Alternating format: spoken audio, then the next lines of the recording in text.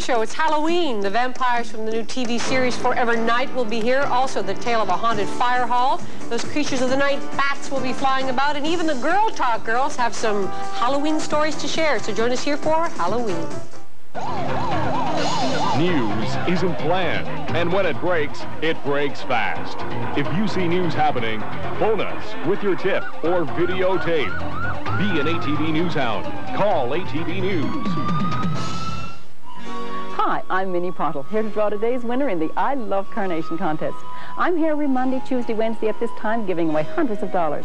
And on November 20th, I'll give away 5 $1,000 grand prizes, plus a beautiful Sears Kenmore Dream Kitchen and a dream vacation for 2 to anywhere in North America Air Canada flies.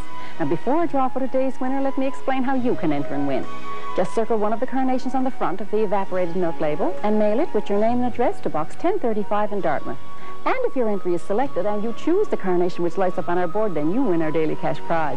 You could win an extra $100 instantly just by including a second label from Carnation Evaporated Milk, or a label from any of these products, or Robin Hood flour.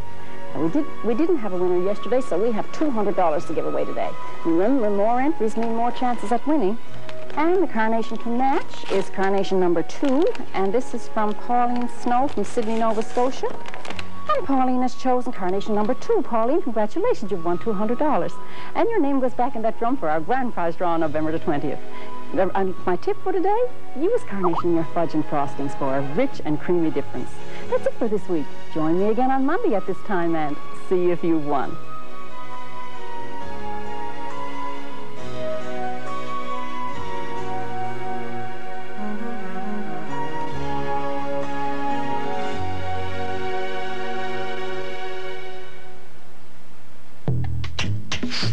I know you've heard a lot about smoking lately, so I won't repeat it.